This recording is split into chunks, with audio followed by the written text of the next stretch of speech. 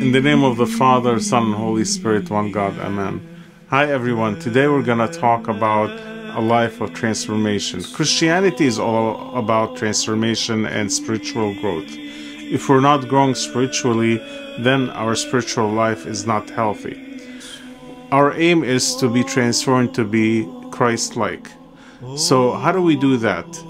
We must transform any hate into love, transform any complaining into thanksgiving, transform any pride into humility, transform greed and love of money into generosity and a life of giving, transform our anxieties into a life of faith and trust in God, transform any anger into meekness, transform any rudeness into a life of kindness and politeness, transform our busy lives by spending more and more time with God, transform our earthly goals into asking God for the things above, for the heavenly things, transform our focus on earthly life to focusing on our eternal life, transform our vices into virtues, and transform living according to the flesh to living according to the Spirit.